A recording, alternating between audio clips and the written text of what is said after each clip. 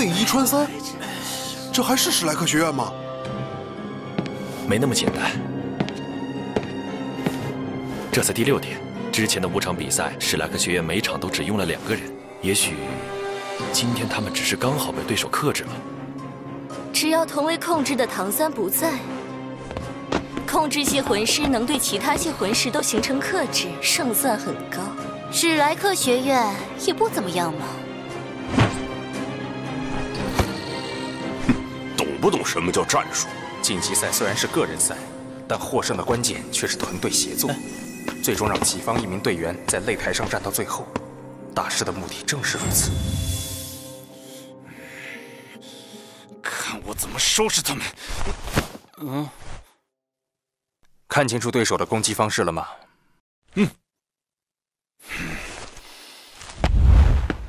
这是你第1次上场。胖子，看你的了。这也是史莱克学院的学员？有这个人的资料吗？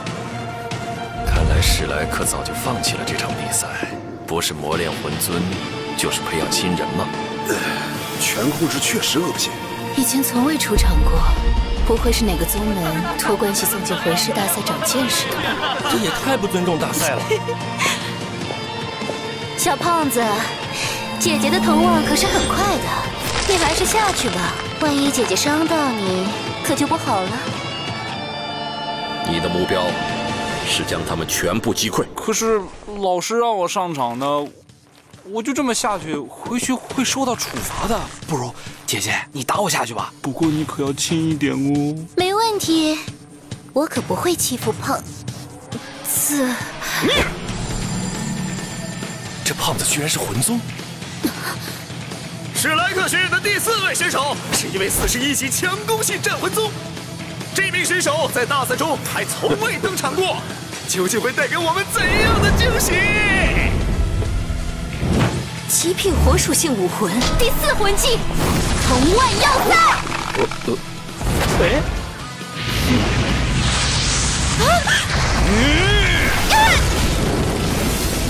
这小子吃了机关凤凰葵之后，凤凰之力被彻底提纯，光论爆发力，已经是史莱克7怪中最强横的了。这场我们认输。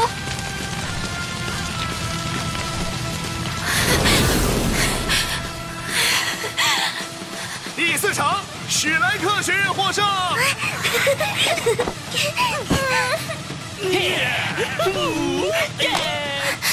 怎么会是一个从未出场的魂宗，还偏偏是克制植物武魂的火焰系？这也太不经大了吧！要是他保持全盛状态下的魂力，说不定还有一点威胁。现在嘛，这就是武魂克制。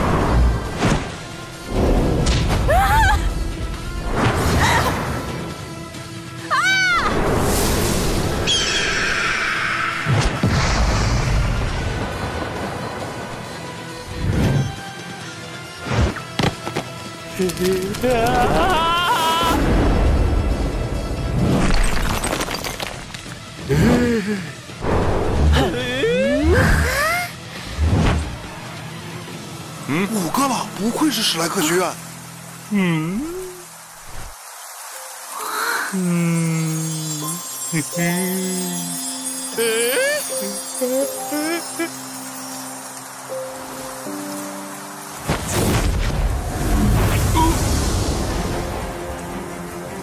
你这场的对手是我。植物学院上场的第6位选手是他们的队长，一位44级控制系战魂宗。这样的等级在所有的参赛选手中也是名列前茅的。在晋级赛中，他一直表现优异，多次连败对手，其中不乏拥有火属性武魂的魂师。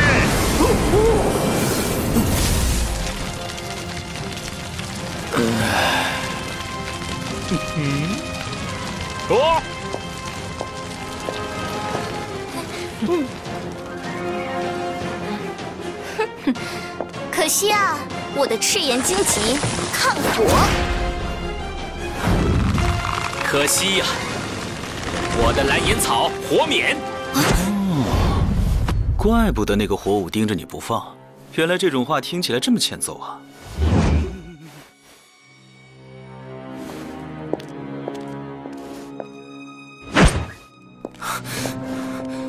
火妹妹，上哪去啊？你还受伤呢，应该多休息。不关你的事。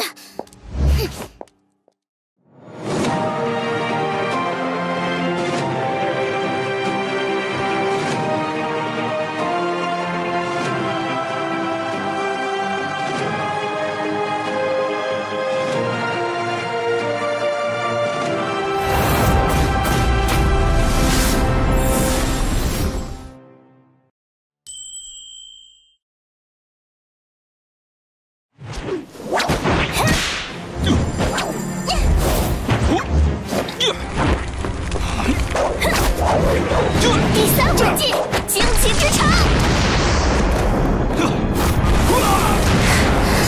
面对极品的火属性武魂，赤炎荆棘的抗火效果明显下降，但只需多支撑片刻，便足以让控制系魂师和强攻系魂师间决出胜负。第二魂技，荆棘约束。第三魂技，凤翼天翔。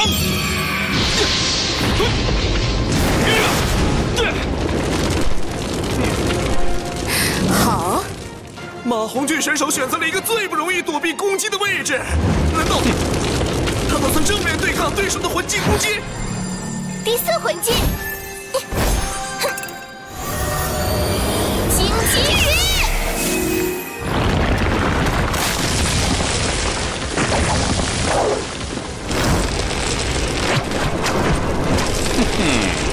武魂占优，但经验不足。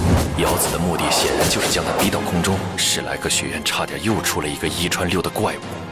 小刚，没事吧？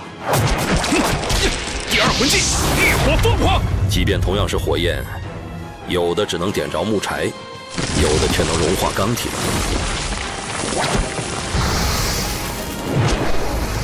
如果连赤炎荆棘都无法克制，那他的火凤凰武魂也不配称为最顶级了。第四魂技，凤凰哮天击。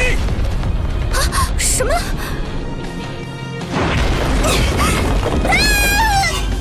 胖子，手下留情。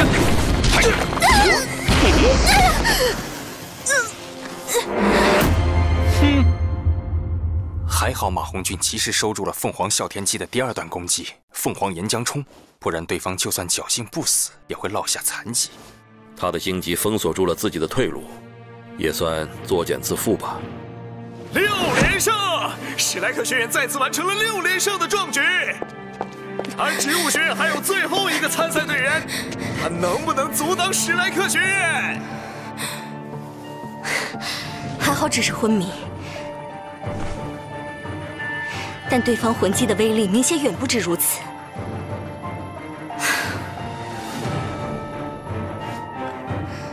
最后一场比赛，我们认输。